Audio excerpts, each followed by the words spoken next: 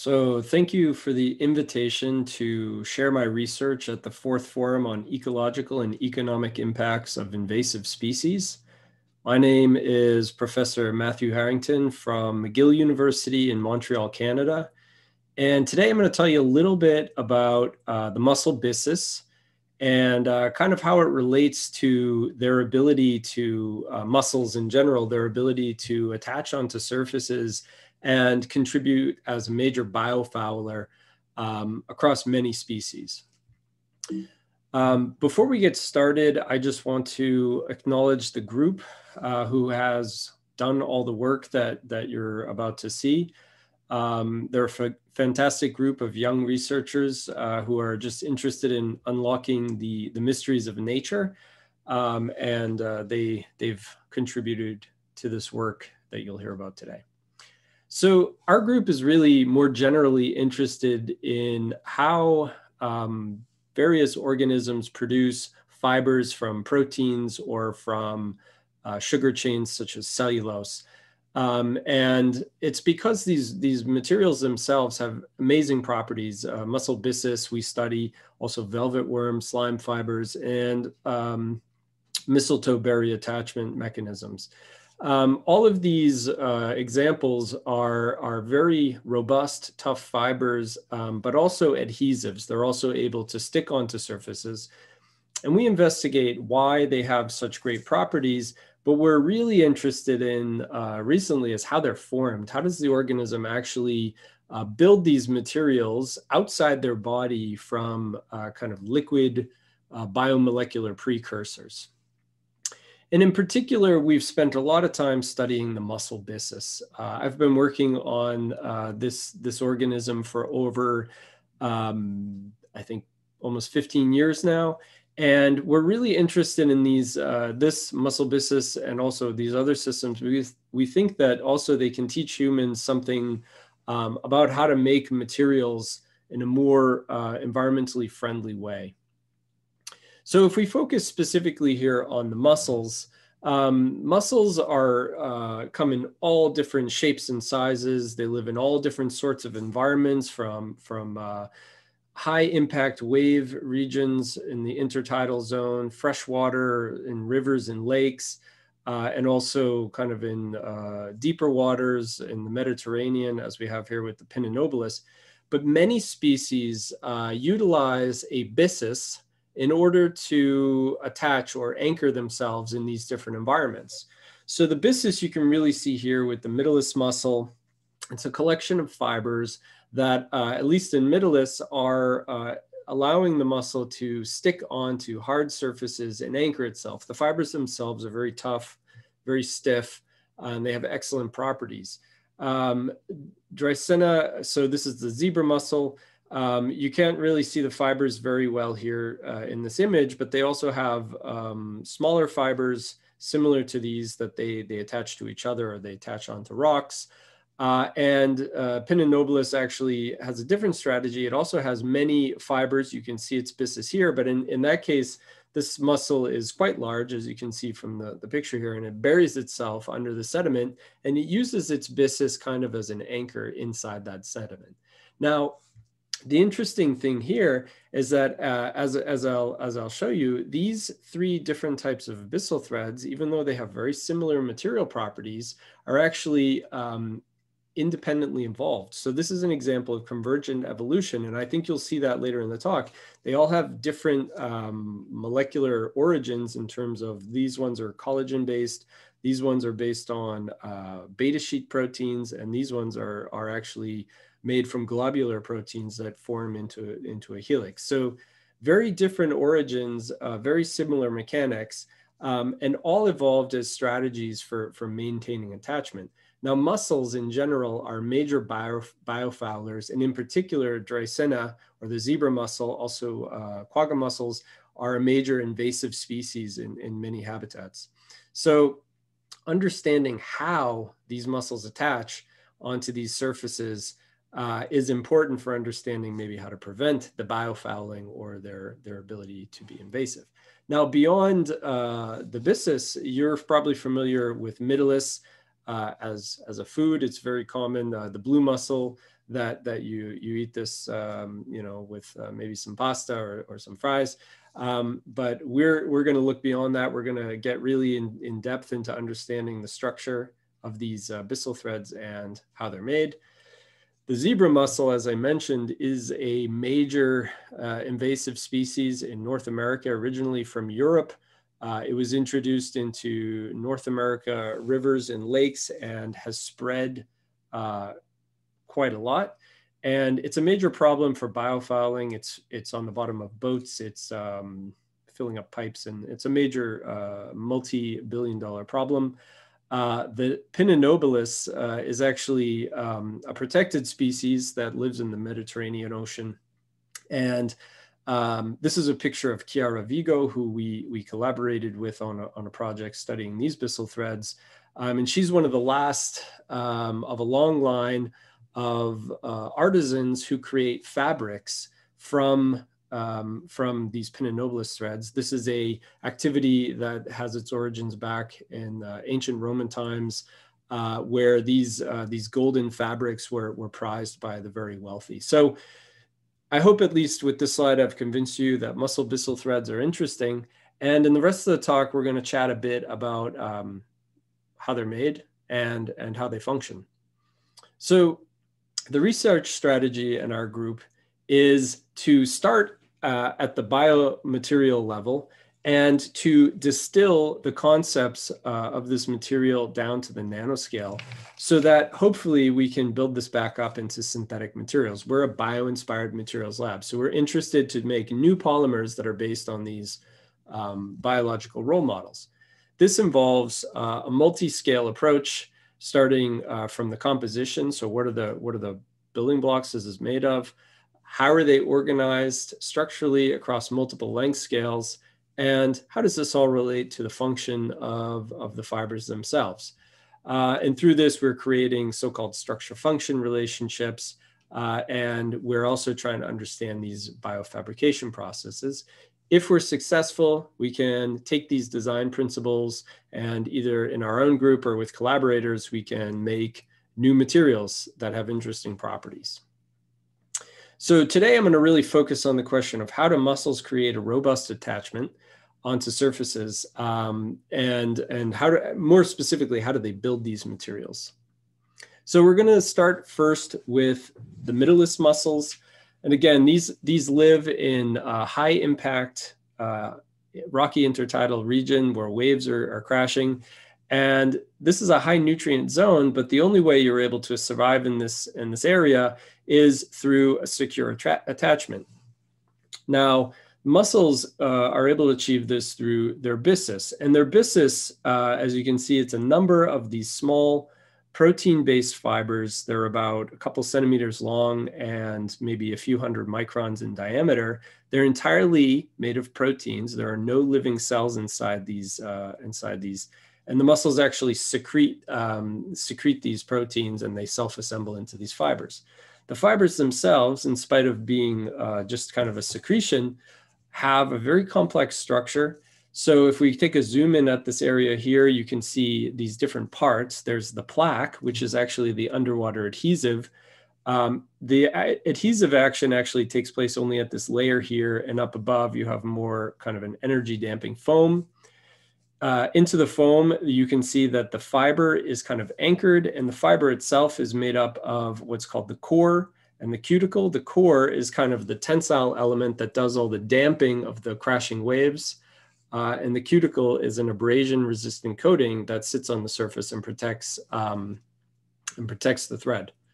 Okay, and so today I'm going to be telling you a bit about some of the work that we do on the core and the cuticle. So I'm going to start with the cuticle.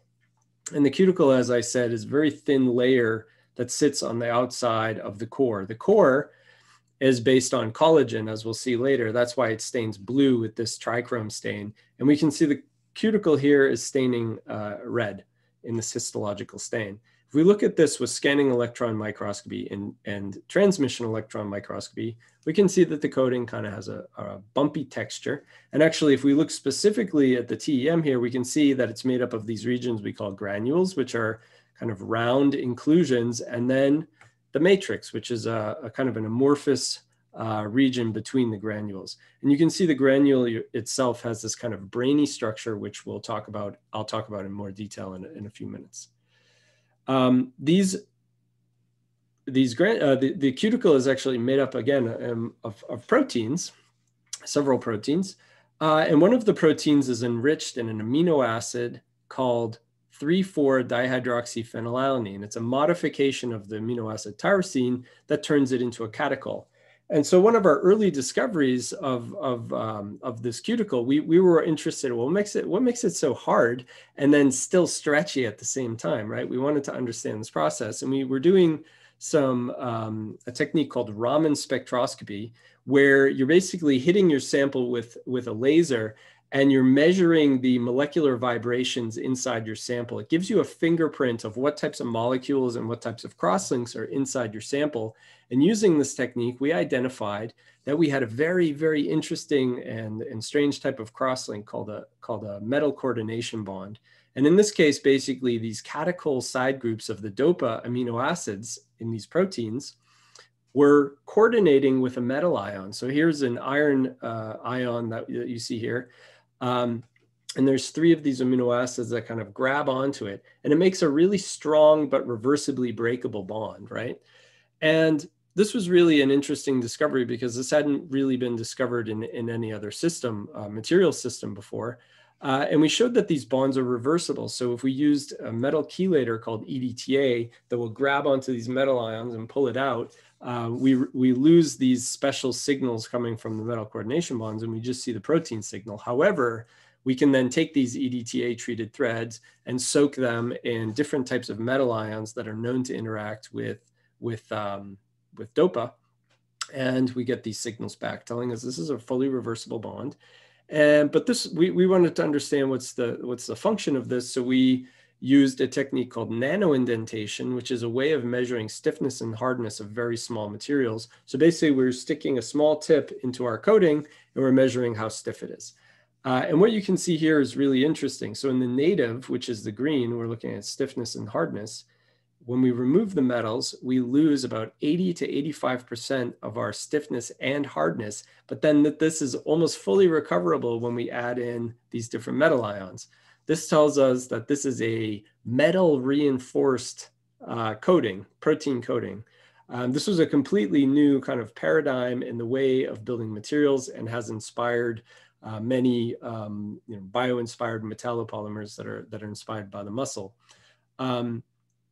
And interestingly, what we found here is that the metal coordination is actually concentrated inside the granules and not so much in the matrix. So we think that this is what gives it this very hard. So when you press on these things, they behave hard.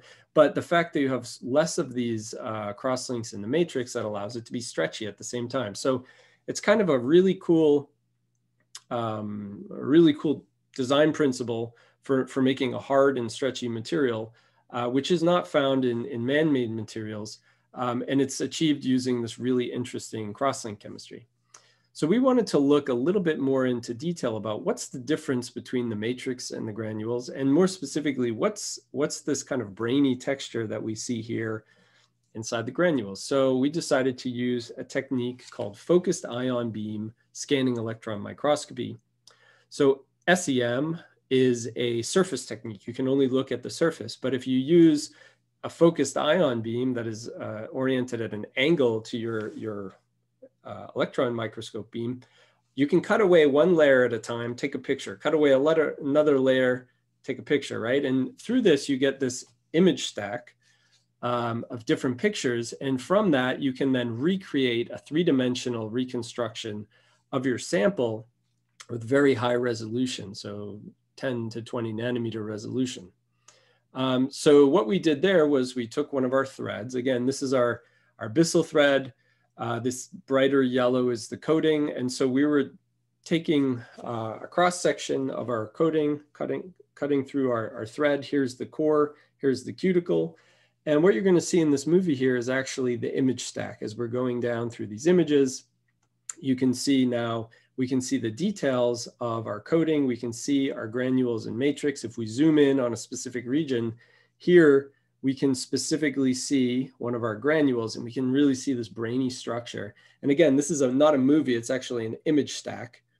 And so what we can do, we can take that image stack and we can recreate this into 3D images. And this was work done by a PhD student named Franziska Jela when I was still back at the Max Planck Institute in Germany.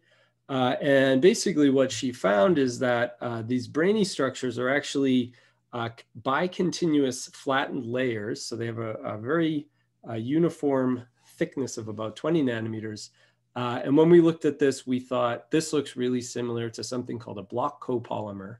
Block copolymers are polymer chains, so like little pieces of spaghetti, and one side of the chain has different properties than the other side of the chain, and they don't mix with each other. And so they phase separate.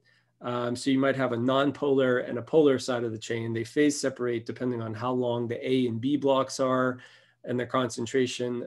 They can separate into different structures. And we thought this kind of looks like a gyroid block copolymer structure. Could it be? Let's look at the protein. Well, with this protein, MFP1, which is known to be inside the cuticle, so this is the DOPA-rich protein that's there, you get these about 80 repeats of this decapeptide sequence that's enriched with DOPA, so that's the Y with the asterisk. And then K is lysine. Lysine has a positive charge. So that makes this very hydrophilic. It makes it very polar. But then when we looked at, so what you're looking at here is actually a hydropathy plot. This part is very polar, but then if we look, there's this N-terminal region of our protein that's non-repetitive and also much less polar. So actually this does have the structure of a block copolymer. This is a hypothesis at this point that's untested, but we think that this chemical structure might drive this into this phase separation of what you see here and might lead to the separation of these DOPA-rich proteins. Now, the question was, well, what else is in there? If the DOPA-rich proteins are being kind of separated into these granules, what else is there? We used a technique called scanning transmission electron microscopy, energy dispersive X-ray spectroscopy. It's a mouthful. What does it do? It basically just gives us compositional analysis, elemental composition of our sample at the nanoscale. And so what can we see here? We see the nitrogen is uniform. Well, that's not surprising because it's all protein. What's surprising is that you have this sulfur signal that is in the matrix and less in the granule, okay? Now, the MFP1 protein here has no sulfur in it. There's no sulfur-rich amino acids, but recently, right before we found this, made this discovery, the group of Herb Waite and Santa Barbara discovered that there are a family of sulfur-rich, cysteine-rich proteins that were predicted to be in the cuticle. And so we think we have evidence here that they are in the cuticle, but they're kind of separated away from the catechol DOPA-rich MFP1 protein. It was an exciting finding. Additionally, what we found, which was really unexpected and unusual, is that these mussels are then adding metals into this coating. And there's two different types of metals, iron. And again, these are ionic metals. They're not nanoparticles or minerals or anything like that. Iron and vanadium. And it looks like vanadium is really concentrating in the granule where the DOPA is. And actually, we could already see that with our Raman spectroscopic findings, and that the iron is associating with sulfur, which was completely unexpected. And recently, this is not in this talk, but recently one of my students has discovered that the mussels themselves are concentrating vanadium from the seawater and storing it inside their body to be used to make these Byssus threads. So this is a really unusual observation because tunicates, ascidians, are the only other species that have been really shown to concentrate vanadium in their bodies. And it's still not even known what they use it for. Okay, so that was a really, really interesting and cool observation. And we wanted to understand, okay, this is a really delicate and complex hierarchical structure with a lot of organization at the nanoscale. How is this formed? How does this whole How does this whole process work? And mussels create threads one at a time as a secretion of proteins into an organ called the foot. So if we just go briefly back to this video here, this is a video of a mussel forming a thread. This is the foot. The mussel reaches the foot out of the shell and starts secreting all the proteins into a little groove that runs along this foot. And you can see the thread popping out of here now. So each thread is formed in only about 3 to 5 minutes as the secretion of protein. And to achieve this level of hierarchical structure in just minutes is pretty incredible. So we wanted to understand, well, what's the formation process like? And so this was a project that was started by also a student, Tobias Prumel, in collaboration with Francie. And basically, we looked at the foot here. So here's the foot where the thread is made. This is what the foot looks like with micro CT.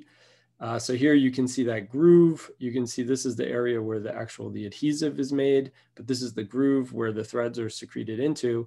And if we take a cross section of this foot organ near the groove, you can see you have secretory glands that are surrounding that. So we did some old-fashioned histological staining and light microscopy, and we identified at least 3 different glands. And inside the glands are secretory vesicles in which all of these proteins are stored, okay? So the mussel is actually mass manufacturing the precursors and then storing them in these little bubbles of little vesicles that are then secreted during the formation process. And everything has to happen really quickly. Everything that's inside these vesicles is in a fluid phase, right? Because it needs to be secreted out and they need to coalesce and form this fiber, which is then incredibly stiff and incredibly hard by polymer standards, right? So our question is, well, how do you go from here, fluid phase, to then the coating? And what was really interesting when we took a close look at the vesicles that are responsible for forming the cuticle, and I should mention you have these 3 glands, one forms the cuticle, one forms the core, and one forms the adhesive plaque. So we'll talk about this one now, and then we'll talk about these in a second.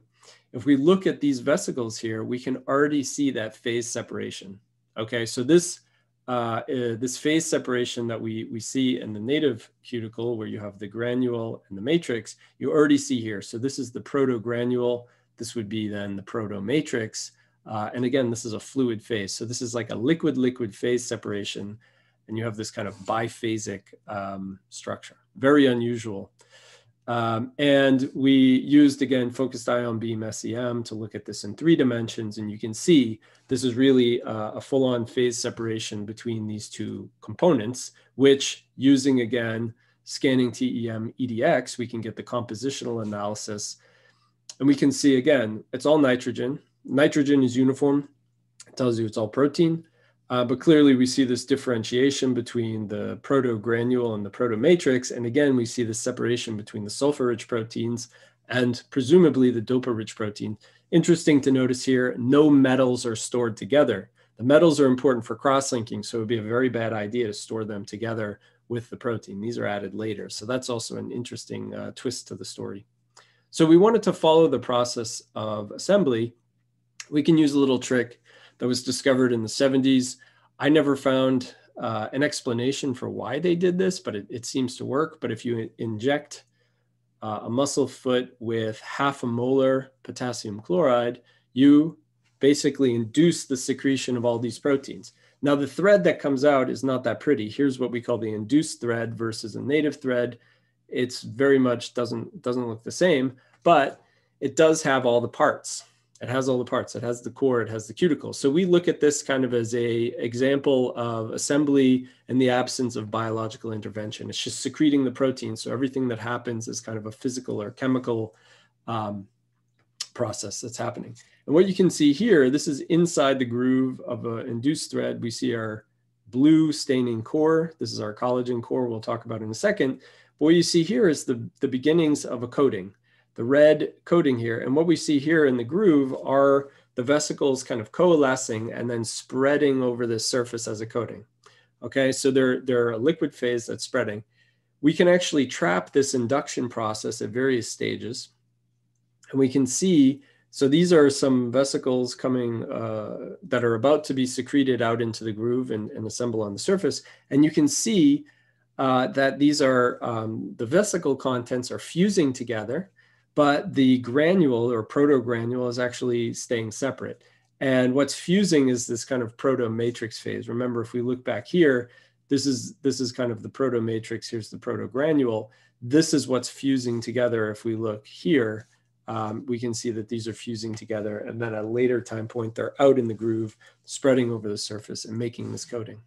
Okay, so this is a really interesting way of making a very complex material that mussels use. And this material is very important from protecting these threads from abrasion in the seawater environment. So our kind of take-home message, our current model of what's happening here is that all these vesicles are stored inside the foot. They're pre-organized into this phase-separated liquid. These are secreted out into the groove. They start to fuse because they're still liquid. And then by the time they're on the thread, they're spreading over the surface and they're making this coating with this very complex structure. Later on, the metal ions are added. Again, we don't understand this process, but they are somehow self-segregating, with vanadium going to the dopa-rich granule, which then forms these metal coordination bonds. And then iron is somehow associating with the sulfur, okay? And again, there's a lot of mysteries here, but it's a pretty interesting way of building a coating. We think that the phase separation between the sulfur-rich and the dopa-rich MFP1 is because of the block copolymer structure of MFP1. Again, untested hypothesis, but compelling. And we also proposed, based on work from the group of Herb Waite, again at Santa Barbara, that these cysteine-rich proteins might actually play a role in maintaining the chemistry of the environment. So dopa under seawater conditions is very prone to oxidize to the quinone form. When it gets to the quinone form, it's not able to bind to metals. So these cysteine-rich proteins might actually be reducing the oxidized dopa back to the dopa catechol form, which then can form these bonds. So this is kind of where this project sits now. But there's new data coming every day. So what I'm going to spend some time talking about now is not the coating, but the core. And the core, as I mentioned earlier, is a collagenous-based fiber that has high toughness and self-healing properties. So if we look at a cyclic stress strain curve of abyssal thread, you can see a really interesting behavior. Now, I'm not sure of everybody's background with mechanical testing. These are basically, we're stretching this material and to a certain length, and we're measuring the forces on the material. So stress is essentially normalized force, strain is normalized elongation. And when we cycle it the first time, it's very stiff, but then at some point it yields. That means we're stretching, and then it just kind of gives and stretches out. When we bring it back, normally this would mean that this material has undergone plastic deformation. It's done. It's not useful anymore. And actually, when we bring it back, it fully recovers its length. So it tells us that there's some sort of elastic pullback on this material. In the second curve, we see that it's much less stiff, so it's damaged. It's undergone a lot of damage. So we cycle it again. It's still coming back with kind of an elastomeric recoil, but it's much less stiff. However, over time, if we let this rest, it will recover back to towards its initial mechanical properties. So this is really like a self-healing material. It's a material that can undergo pseudo plastic deformation and then recover back to its initial properties. And so for that reason, a lot of people got interested in, like, why is this material able to do this? Because this is not a property of most man-made plastics. When they undergo this yield point, that's it, they're done. So again, not going into the details of this, but these materials are interesting because they're stiff, they're extensible, they're very tough. Tough means how much energy can they dissipate before they break. Byssal threads are as tough as Kevlar. Kevlar is what they use to make bulletproof vests. So this is a very, very tough material we're talking about, and it's self-healing. So we wanted to understand, you know, why does it have this property? So this is an area of work I've been at for quite a long time, even during my PhD project. And it's known that that the core is made up of these special collagen proteins called precols. So the precols have this central domain, which is a pretty normal collagen sequence. It has a repeat of glycine, XY normally being proline or hydroxyproline, and it forms this very rigid rod triple helix. Okay, so that's standard up to this point. But on the ends, they have these very special groups. So on both ends, they have what we call the flanking domains. And at least in this part of the thread, the flanking domains are forming beta sheet structure. And on both sides, that's the case. And at the very ends, you have these regions that are called the histidine-rich domains, which are enriched in an amino acid called histidine. Now, histidine also is able to bind metal ions like DOPA, but it binds different metal ions. It binds zinc or copper.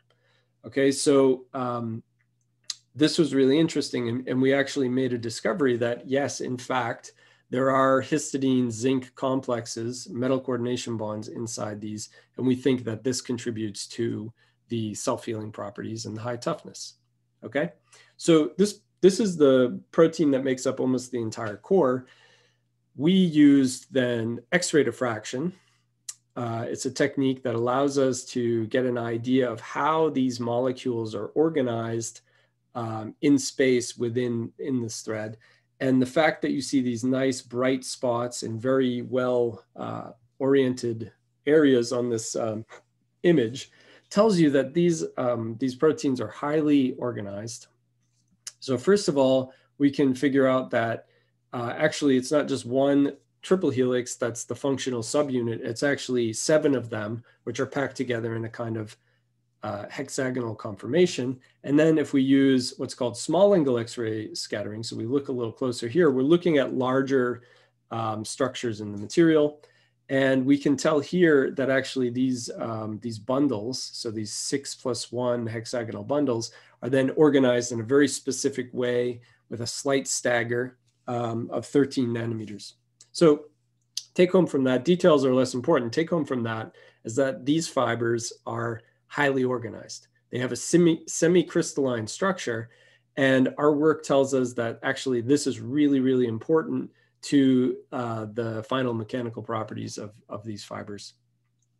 Okay, so we wanted to understand, how does this get made? And again, it's the same question we had before with the cuticle. How does it get made? So we looked again at the foot. Now, in this case, we want to understand, how do you get something that's so highly organized through secretion in just a couple of minutes under seawater conditions, right? Because it's environmentally friendly processing. Because no polymers are made like this under these sort of benign conditions. So we wanted to understand this. Now, if you look at the core vesicles, they have this kind of football shape, American football. They stain red because they have collagen. So we can see the core gland here. We can see all these little vesicles. So these are containing the proteins that then become the core.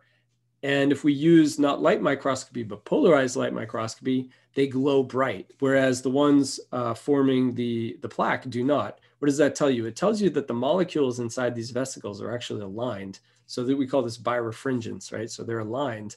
And actually, when we used scanning transmission electron microscopy, we can see this very clearly. So these layers here are actually made up of lined up precol bundles, where this kind of darker layers are the collagen domain, and then these less filamentous layers on the end we think are the flanking domain and histidine-rich proteins. And we can see there's a high degree of periodicity. So these are packed in this really specific way, yet they must be fluid because they assemble. And this is basically what we have here is a liquid crystal. So a liquid crystal similar to what you find in your TV or your computer monitor, except here that the molecules are made of proteins that are aligning really well.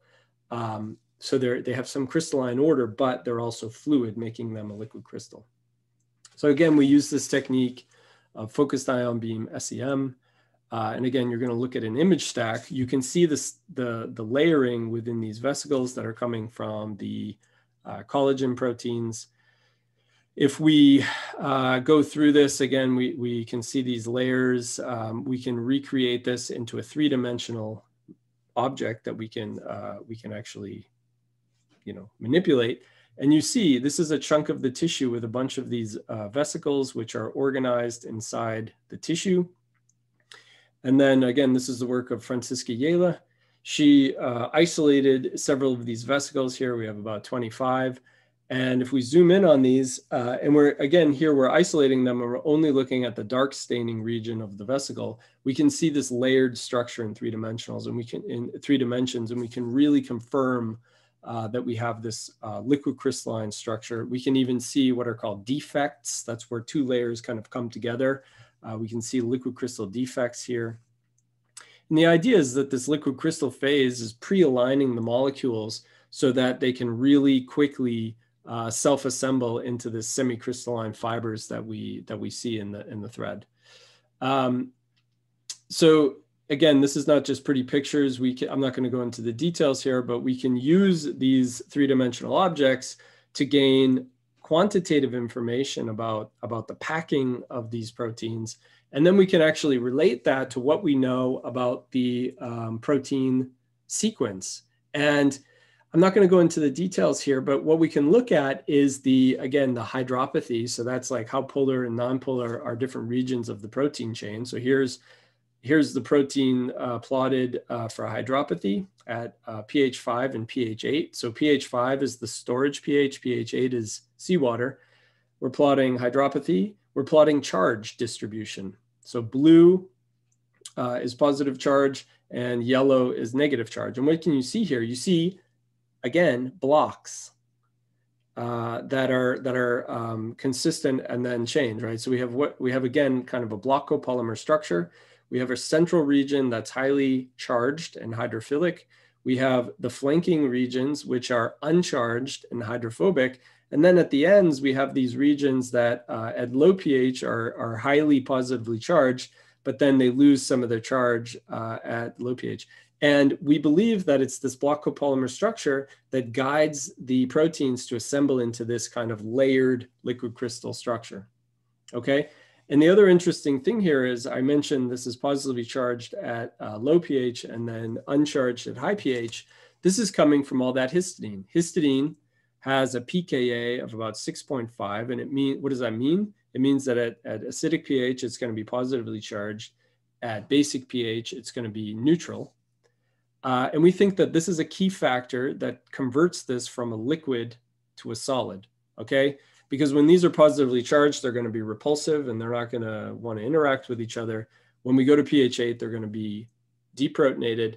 They're going to be able to interact with one another. And more importantly, they're going to be able to form these metal coordination bonds, which can't form when they're charged. Okay, so we think there's kind of a really cool assembly process going here. And again, we used a similar approach with the induced threads that we can induce this formation process. We can look at early stages of assembly, later stages of assembly. We see something that looks like fiber. We see individual vesicles that are fusing together to form the threads.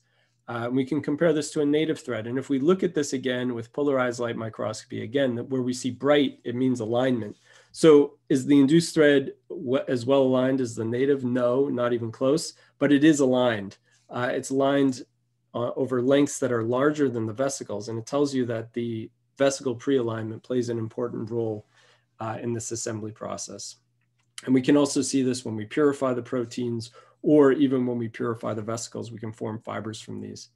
So this led us to the following assembly model, where we think in the vesicles, you have these kind of pre-aligned liquid crystal phases that are fluid, but have some positional order. In this case, we have a low pH, we have histidines that are positively charged, and so that prevents them from assembling. And then when these are secreted and put into seawater, the threads self-assemble and cross-linked by these metal coordination bonds.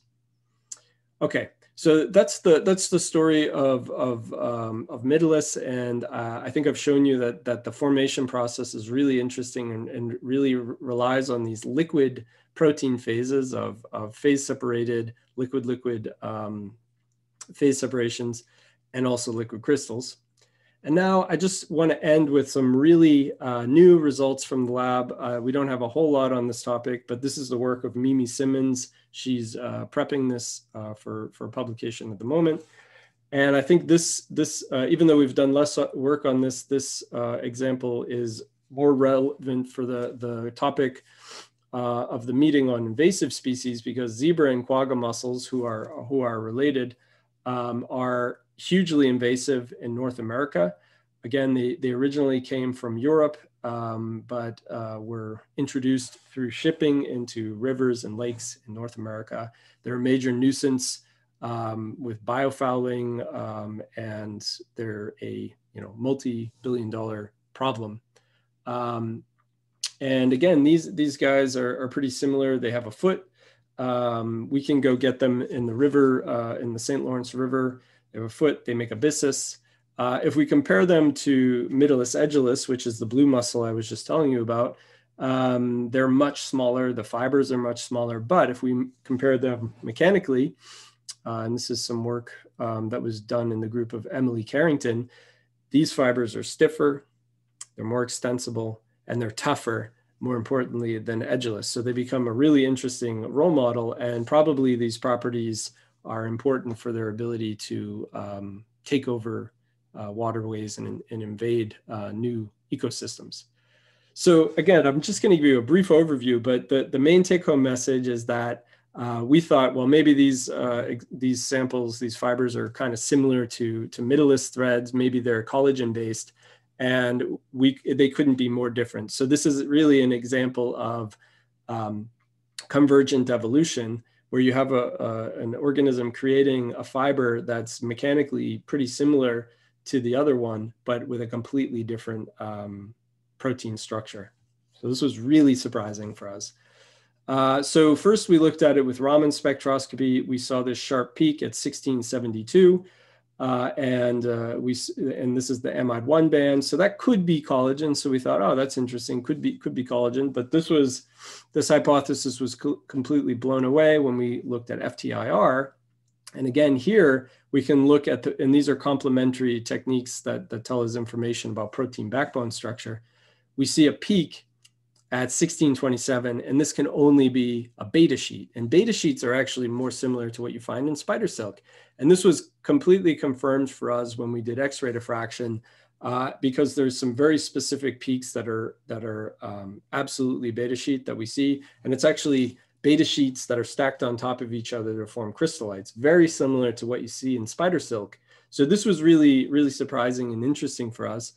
And what was really interesting is then we kind of took this similar approach. We said, hey, let's look at the foot and let's try to see how these are stored and maybe learn something about how they're formed. So again, we took, here's a micro CT image of the zebra mussel foot. We can use histological staining and Raman spectroscopy to identify the glands which form these. We can also do this approach where we're comparing a native thread and an induced thread. And we got another really big surprise, because even though all of our evidence with Raman and FTIR suggests that the native thread is primarily beta sheet structure, the proteins are stored as alpha helical structures. And if you don't know about protein structure, these two structures couldn't be any different. Alpha helical coiled coils are compact structures where the backbone is twisted around in a very compact helix. And a beta sheet is the almost fully extended protein chain, which is hydrogen bonded to itself and creates stacked layers. So we thought, what is going on here? Because there's no possibility that this isn't an alpha helix based on our analysis. So what's going on here? And how are we going from an alpha helix as a storage phase to a beta sheet as a final stage? And what was interesting here, we watched how a mussel actually makes one of these threads, and we noticed that during the formation process, the foot is actually pulling a lot on the fiber. So we thought, well, maybe it has something to do with like the mechanical forces that are acting here, maybe to align it. And if you look at the native thread, we see this again, this is polarized light microscopy, gives it this bright blue color. It tells us the proteins are aligned. Here, you have this pink background. It's not as bright. It means the proteins are less aligned. So we said, well, what happens if we take one of these induced threads, which is less aligned, and we just stretch it? And immediately we saw that the peak is shifting from an alpha helical position at 1655 to a beta sheet position at 1669. So again, these are very kind of preliminary data that we're working on, but it's telling us that the formation process is that the mechanical stress or the mechanical shear forces acting on these proteins are really important for the maturation of the thread and for their mechanical properties. Okay, and this alpha to beta transition is not something that's totally unusual, because this is something that's also even observed in your own hair. Keratin is also a alpha helical coiled coil protein that if you stretch it will go towards a beta sheet structure.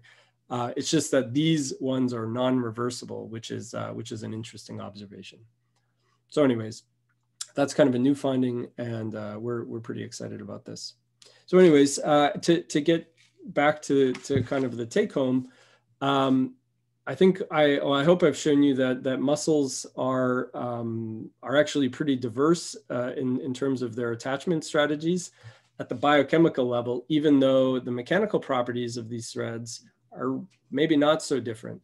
It remains to be seen, but by understanding these attachment strategies, we might be able to somehow prevent them or slow them down from being able to attach onto these surfaces, especially if we're targeting the formation process or, for example, the adhesive, right?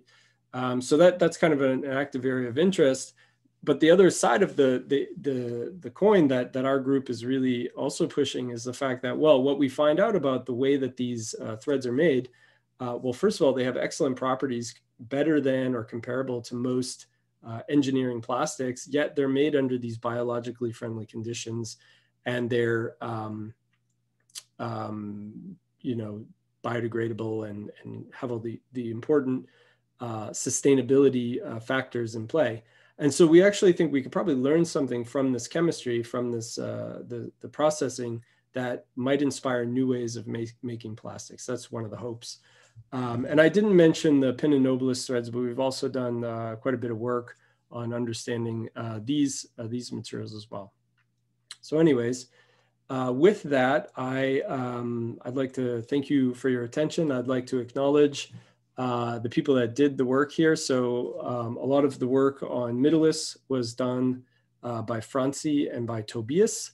And the work on the zebra and quagga mussels was done by Mimi Simmons. A lot of the work was done in collaboration with researchers at the Max Planck Institute in Potsdam in Germany, where I used to be a group leader, as well as some folks at McGill as well.